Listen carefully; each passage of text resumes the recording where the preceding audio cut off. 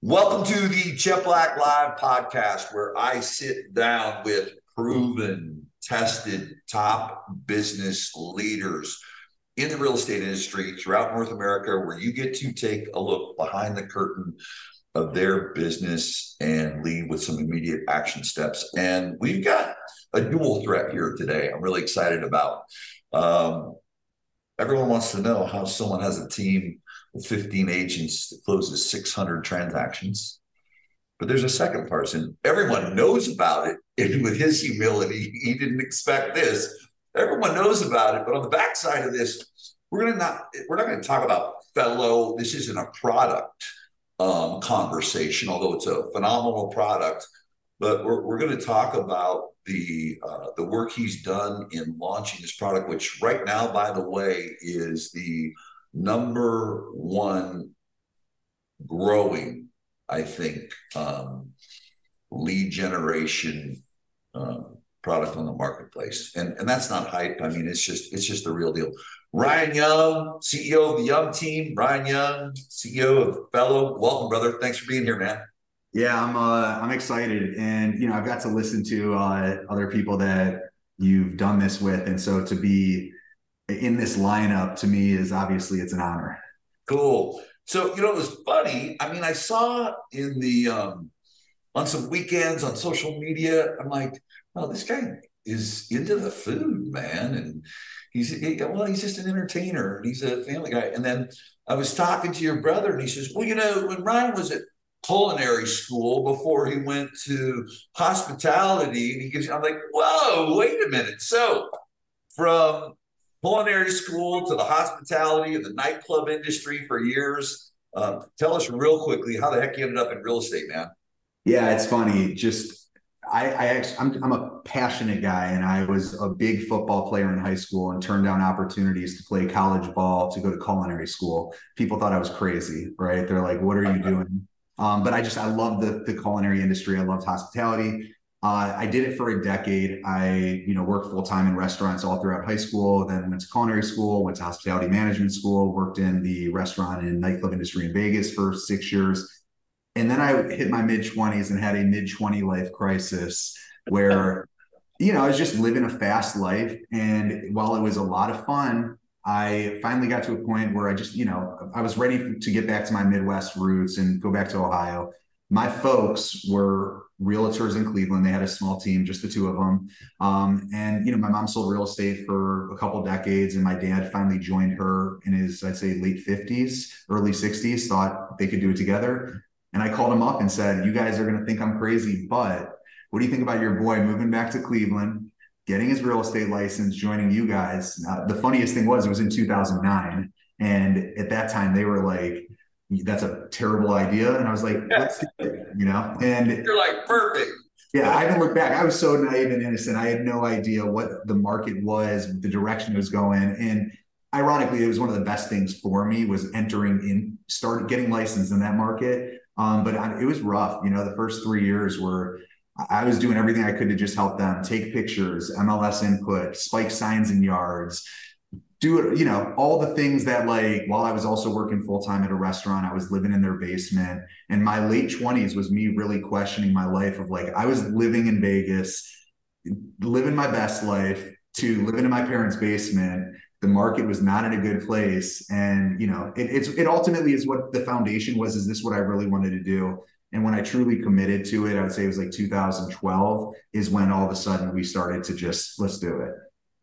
So, what point? Let's fast forward a bit. What point did in your real estate career? How long were you actually from the point that okay, I did a lot of the intern, the sack. That's what I want you guys to hear. Y'all, you see the intro, 600 units, 15 agents, but it's like there's no shortcut. So I just always want to remind you all of that. It's what did you do? We're going to talk about what he's done, but the number one question you'd ask people like Ryan is, what did you overcome? Right. What did you overcome? So with that said, how long were you from the point that, okay, now I'm in sales to the point of discovering, something, I'm going to start growing a team? Where was your personal transaction count at when you made that Yeah. choice? I was selling personally, I would say somewhere between 75 and 85 homes a year myself, right? And this is right when I first, and it was a lot of buyers. Like, So that was crazier than your life you were living in Vegas. So oh yeah. I mean, it was just not, I was hitting multiple open houses a weekend, not to be the whole like this, it was so much harder back then, or you guys don't understand how hard we had it or whatever. It was just more, I was just grinding and I loved it. I loved putting deals together. Then I started getting a taste of hitting expireds and FSBOs and started realizing this could unlock this whole other opportunity and channel that I didn't really have access to, which was listing properties. So when I would say I was, it was probably like 2014, 2013, 2014, where I got to the point where I'm like, all right, I'm making some money compared to living in my parents' basement. I moved out of my folks' house. I was, I got a place. And all of a sudden it was like, I started surrounding myself with some of these other larger groups of people that I'm like, I want to be like that guy. And I want to be, and it was like, and I started seeing, some of these players who ironically are most of your clients, right? And I kind of idolized them for this long period of time. And it was like, well, if you want to be like that guy, get in the same room as that guy and start to seek wisdom and all these core values that we really preach about being coachable and adaptable and learning and staying humble. And it was like, once you start getting into those rooms and you start seeing how much more is up there, right? And the funny thing about it is every time I get into a new room, I feel like I'm the smallest person in the room, which gives me that hunger and appetite to grow to, what some of these other people show you it's possible. And I'd say like that 2013, 14 was when I started seeing what people were really doing from building a business, building a team, building an organization. And that's when all of a sudden I got it just totally addicted to it of like, let's go. Brought on an admin. Then from there, started bringing on agents.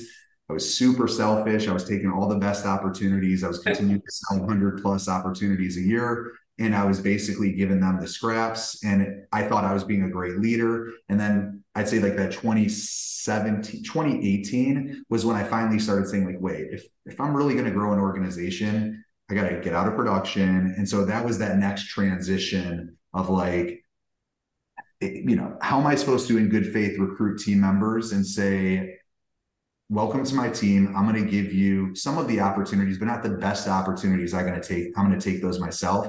And when I started actually detaching from even my own clients, even though I lost a couple because they only wanted to work with me, that's where it really started to open my mind up to what a real business looks like. Really good. When did you, because you're amongst those wizards and genies that you looked up to, I want everyone to hear something else that he said but didn't say. He wouldn't be here probably if he didn't compare himself to others in a responsible way. We're taught not to compare ourselves to others. They say get in the rooms, but then when you get in the rooms, compare yourself to others from a space of inspiration. I just want you guys to hear that really, really quickly. Keeping a humble mind and seeing that, and you always stay in that spot. When did you get into? Because now you're, an online lead gen wizard, and even underneath inside the database of what people already have. But when did you really step into the marketing space and the online space? Because you did the basic stuff we all did in the beginning, but when did that start happening? And talk to people about that progression for your business. Yeah. And just real quick, when you say, like when it's kind of like you're not supposed to compare yourself to others, think of being a little kid and shooting that 3-pointer and you think you're Michael Jordan counting down the clock, 3, 2, 1, right? Like we can idolize and we can, conceptualize what it's like to be in that person's shoes. It doesn't necessarily mean you have to be that person, right? And so when I looked at what some of these people were doing, I didn't want to be that person. I just saw the opportunity of what those people were doing, how they were defying what is possible or what I thought was possible from growth. And it's, it's inspirational and fuel for me. And that's the type of things that fuel my growth, right? But where I started really moving into the marketing space heavily was in 2015 or 16, I joined, once again, I was at this point where I saw what some of the bigger agents were doing, and I joined radio and television experts. And good for you. That was a big move of like, I have like a couple bucks set aside. Let's go in on radio and let's just do it. Right. And so I started getting on radio and I started seeing like a major lift in lead flow, and I started seeing geographically all of a sudden opportunities coming from all over Northeast Ohio, which most agents, they service the market that they live in or this tight, geographical space. This really opened my eyes up to what our footprint really could be. I was getting calls from people 45 minutes away. Radio, TV doesn't have boundaries essentially in your metro region, right? And so we started doing this. If I can't sell your home, I'll buy it guaranteed, which I had no business saying that message, but it made the phones ring, right? And I was kind of one of those guys like ask for forgiveness, right? And it was one of those things like if someone wanted me to buy their home, I would have figured out a way to buy it. But I started seeing massive lead flow come in. And then in 2019, I got a call from a gentleman who basically just said, buy my house. And it's like, that's not how the program works. It only works if I can't sell it. And he said, make me an offer. And I made him an offer finally after he asked me like 8 times and he accepted it. And I kept telling him, you should not take this offer. I'm happy to buy it for this, but don't take this. This is not in your best interest. He still took it. And that started opening my mind up to not everyone is focused on the same thing. Not everyone wants a one size fits all and trying to sell my house for the most amount of money. Some people have other priorities, objectives. And so I started really leaning in 2019, 2020, 2021 into the whole iBuying. We started really leaning into that message, retargeting people, building this massive inbound funnel of sellers. And it really opened my eyes up to how beneficial that was for the young team, even though we were buying about 15 to 20 homes a month, which was really profitable. It was a great business model. We built some technology that made it just so much more efficient. And what I started to see was really there is such a major opportunity on the seller lead generation side of our business that really no one's cracked. And we all know how to turn on the buyer lead flow through PPC and these big third-party companies. But really, when you ask people, what's your seller lead generation strategy? Most of them don't have one. And so we kind of took what we were doing to create this massive inbound funnel of opportunities, which originally started as more of like a cash offer type of platform. We realized that very few agents around the country do the cash offer. So we pivoted to just focusing on seller lead generation as a wider funnel. And, from there, I just became obsessed with it. And what's cool is you get to work with, we're adding about 100 new teams a month onto the platform, and they're the best of the best on Fellow. I get to work with their marketing teams. I get to observe what they're doing, their best practices. And so it's actually shaping some of the things that I do with the young team. It's shaping the way we build a product. And it's just become an obsession. Isn't that cool? I mean, Ryan, and we know this and we're working together too. It's like, man, I love talking to you. I love talking to Justin. I love talking to Deborah Beagle. Wait a minute. I'm the student over here, right? Right. I'm the student. I sit on calls with teams, CMOs, director of marketing. And it's like, damn, that is really friggin' smart. How's that working? How can we automate that? How can we make that more efficient? How can that plug in with what you're doing over here so it talks to this? What is the overall holistic approach to your seller lead generation, and how can we help you fuel that? And it's just been such a blessing. And it's so cool because one of the things that I really am proud of is while Fellow is rapidly growing and it's this really cool, hot product and platform, and I'm still really passionate.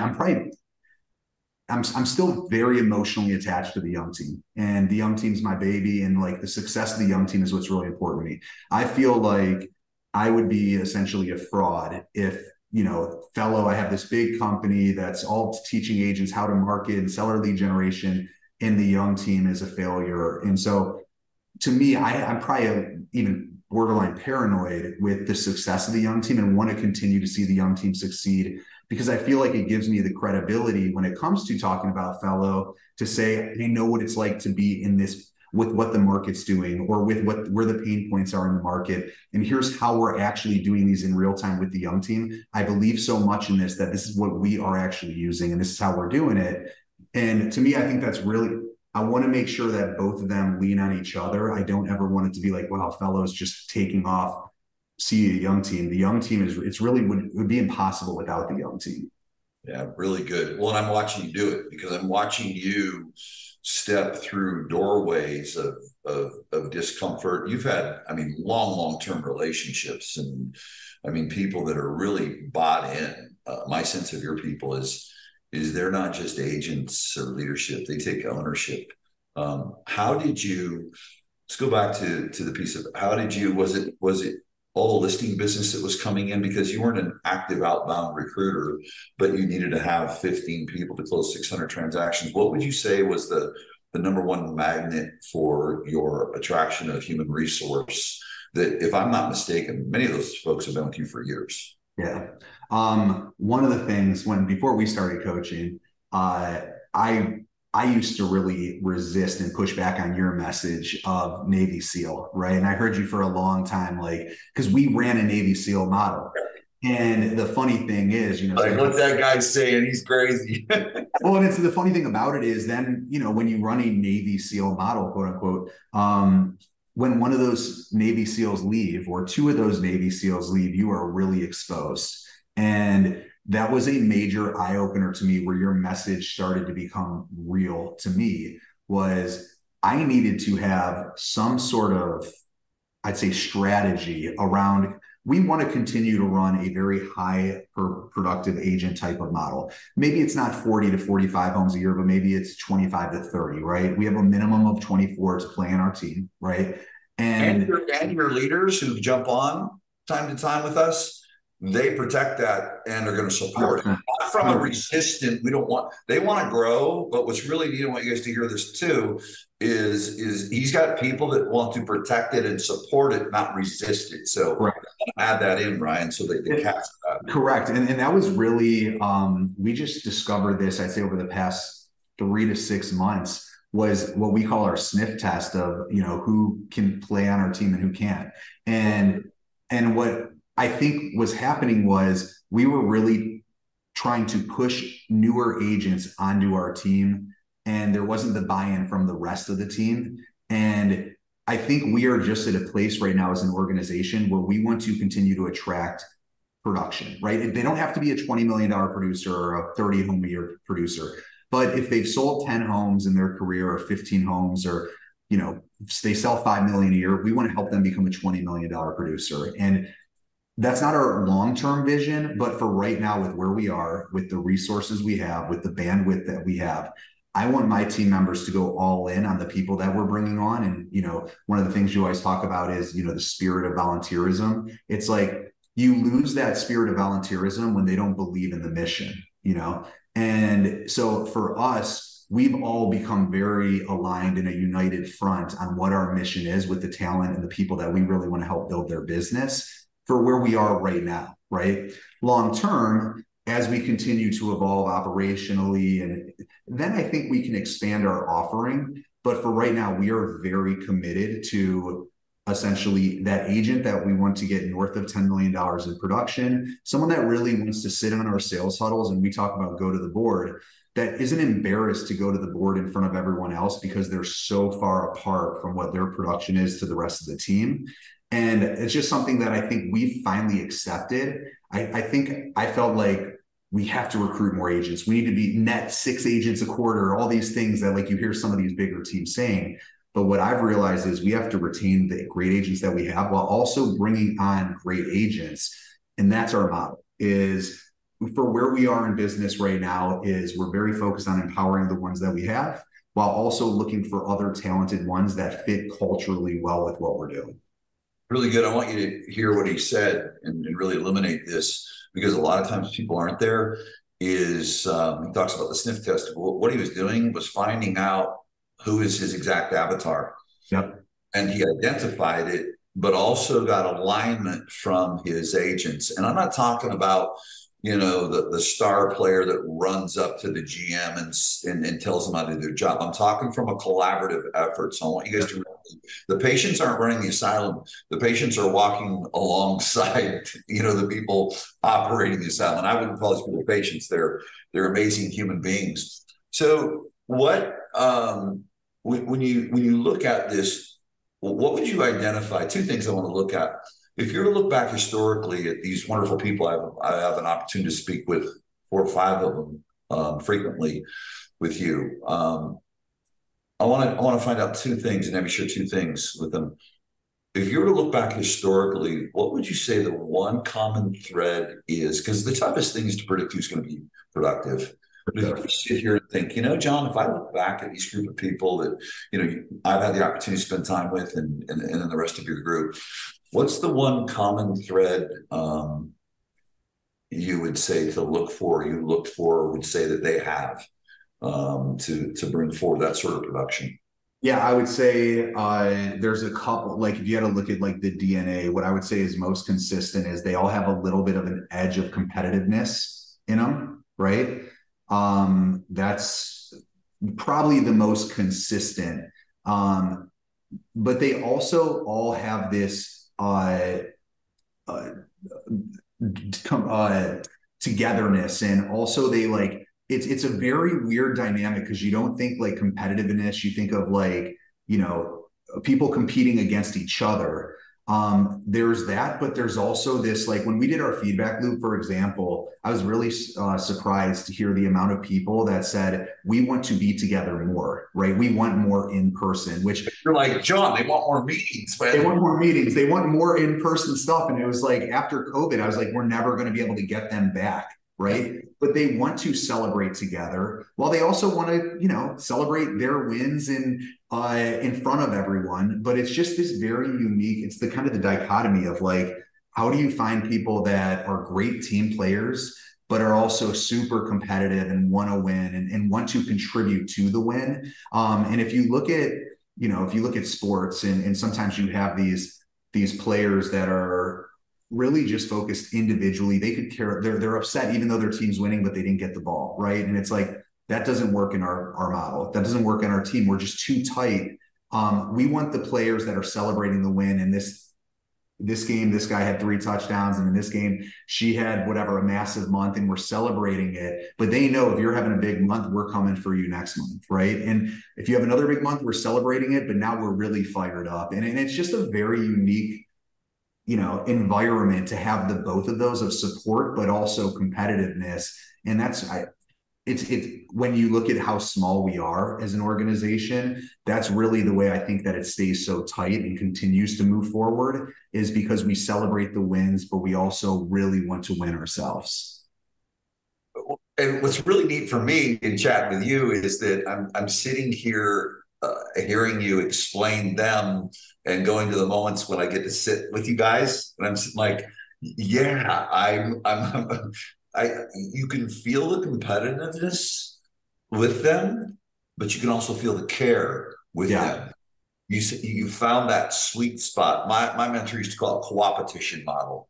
He said, we compete, we cooperate. We're a co-opetition model, and that's how it works. Yeah, so you got this.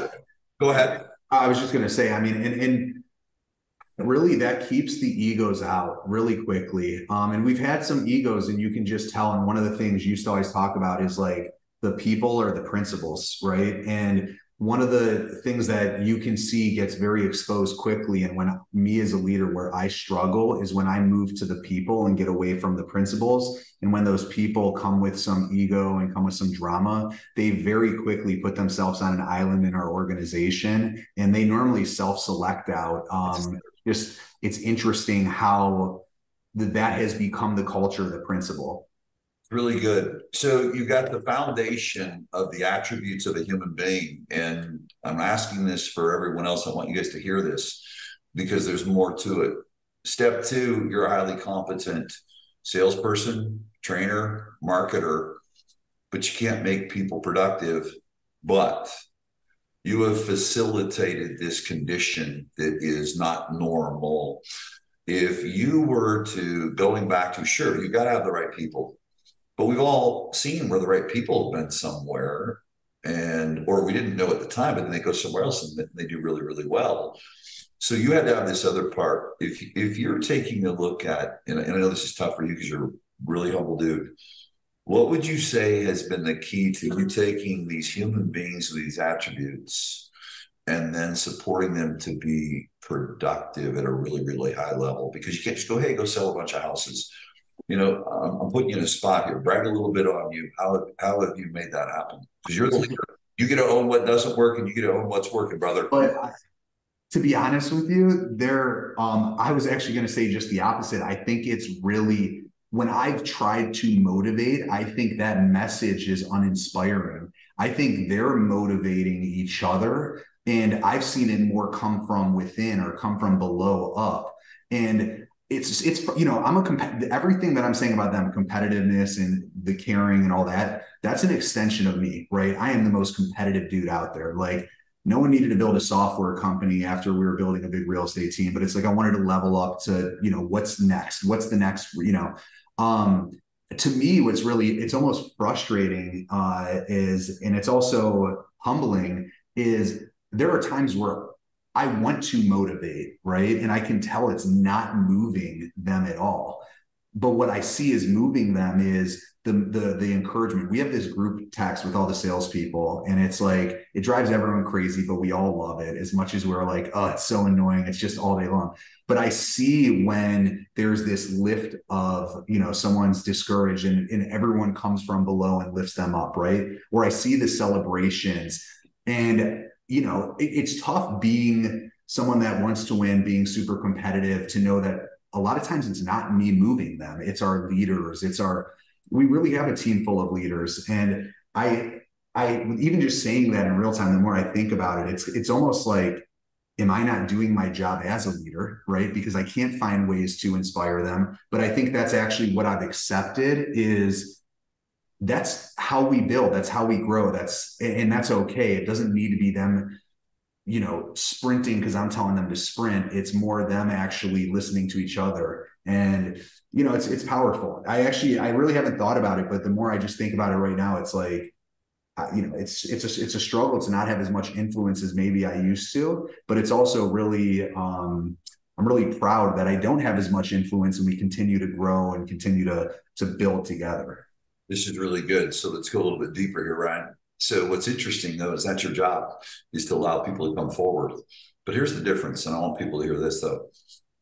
What you did not do in bringing people forward, that's your responsibility, to bring talent forward and let them shine. And many leaders don't, because they're afraid if they give someone too much power, exposure, they're going to go away. And so really you're limiting your business. But here's the question I'm going to ask you, rhetorical. Okay, great. You've got them coming forward. But then didn't that hold you accountable to constantly then keep modeling the way you live and how you operate? For sure. For sure. Modeling versus, right?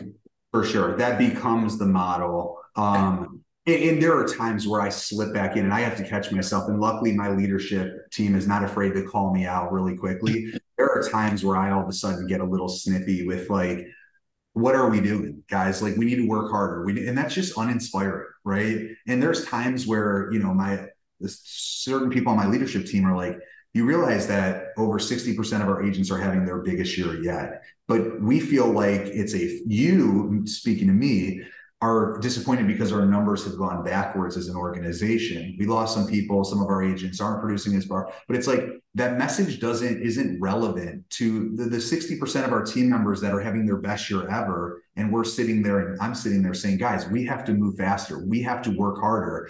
And they're looking at it like, I'm having the best year of my life. And so it's been really humbling, and it's really opened my eyes up to, from a leadership perspective, of just things that probably motivate me aren't the same thing that motivate everyone else. I'm much more coming from a kitchen. It's much more like autocratic, much more do this, you're never right. It's always like, it's either perfect or it's wrong. And that's just when you grow up in a kitchen, that's what you're used to. When you grow up on a football field, that's what you're used to. And I realize that type of leadership just doesn't resonate anymore with our organization. And I love it. Like, I really do. It's taken me a long time to accept it, but now that I have, I love it. Yeah, really good. A couple minutes we have left here. I've got two things I want to touch on.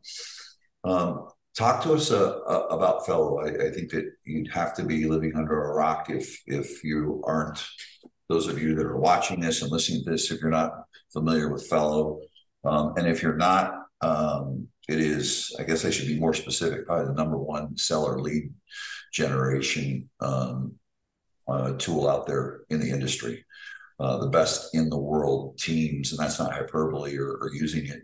Talk to us a little bit about how that came to be. What was the moment, the discovery, and what does it do for people? Let's get right down to it. Yeah. So I always like to say when I ask people about how they built their business, I would say 75% of agents out there have a buyer-based business, meaning they sell more buyer leads than they do listings, right? Or they sell more buyers than listings.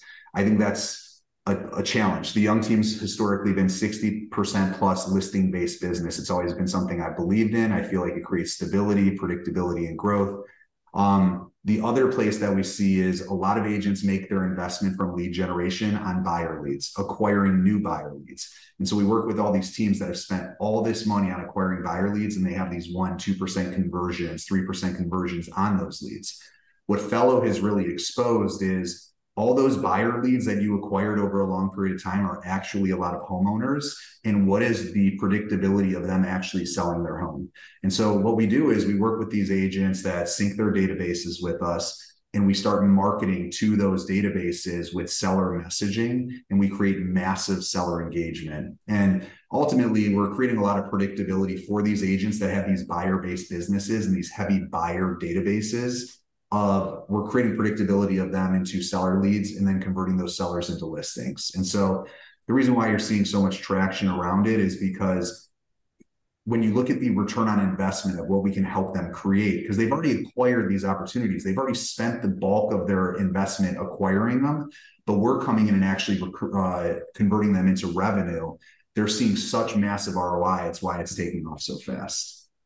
And what are, and I can tell you, you being anyone watching or listening to this right now, firsthand from my clients, he's Ryan.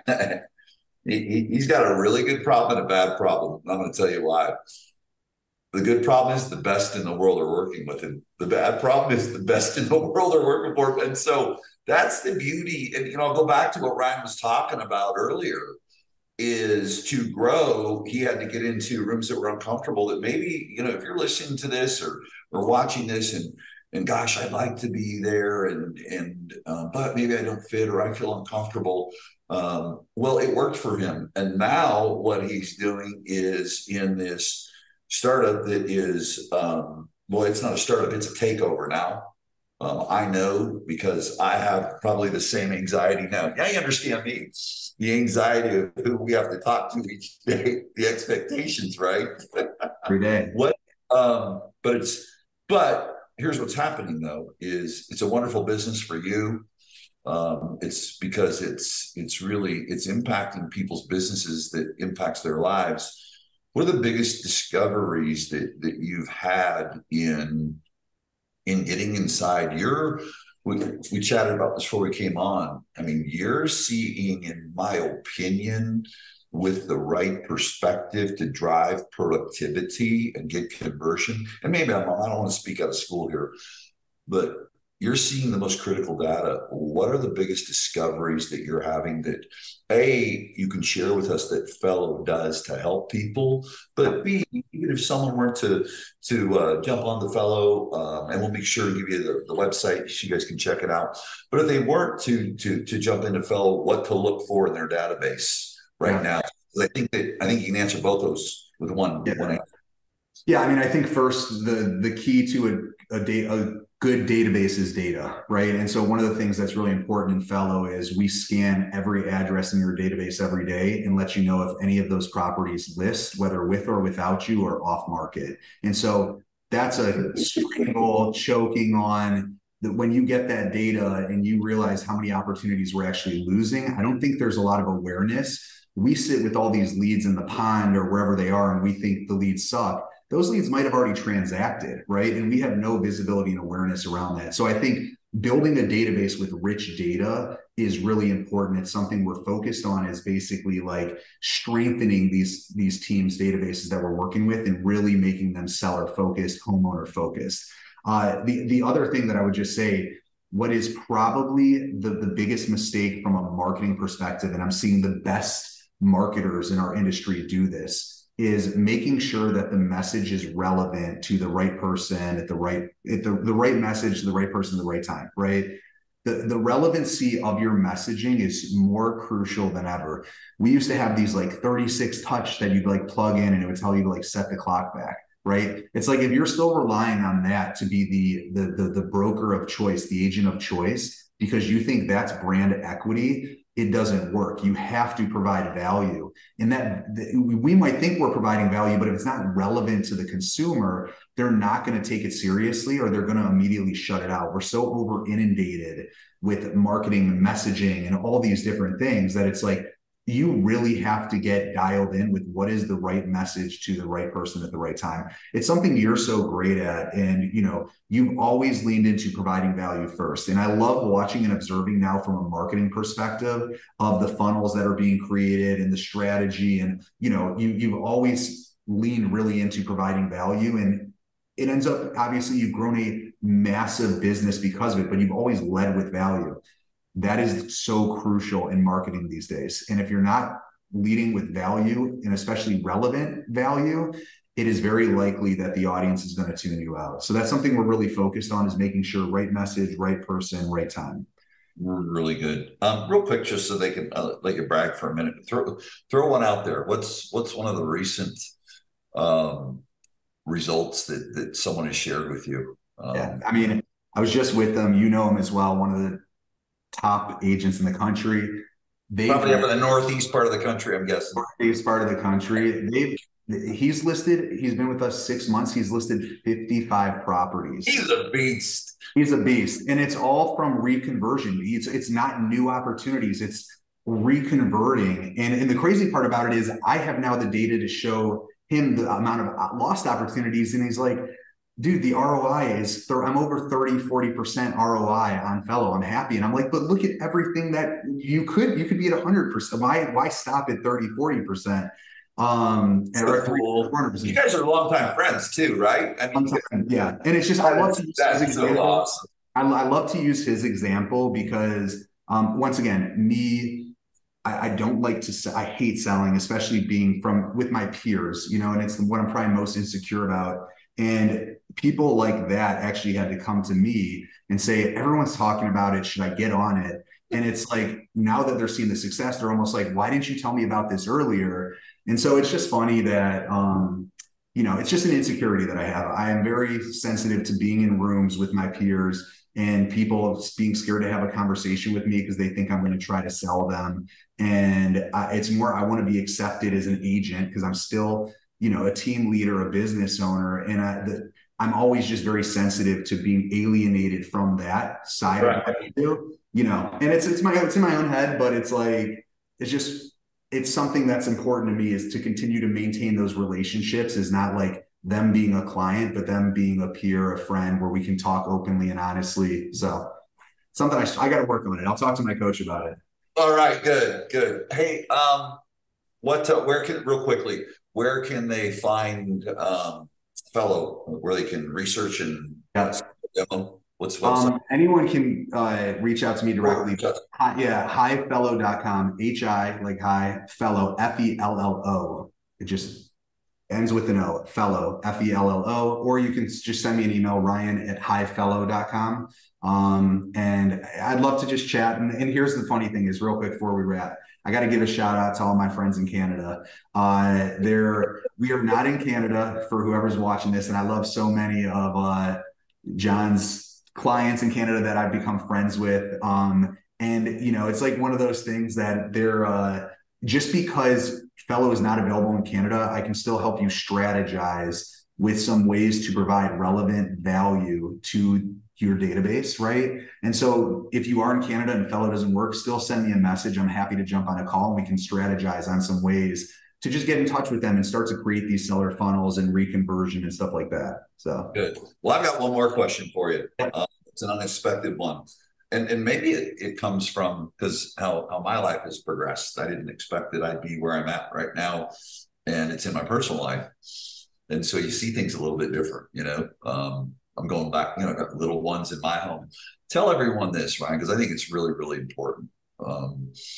Is that, how do you, beautiful wife, kids, and this go entrepreneurial spirit, and the last thing you ever do is say, I've got it perfect. You haven't said it's not perfect. We haven't talked real in depth about it, but just what would you share with people that have that entrepreneurial spirit? You got little ones and family's everything. What are you learning as you travel through that? And what's the best advice that you're learning that you give to someone?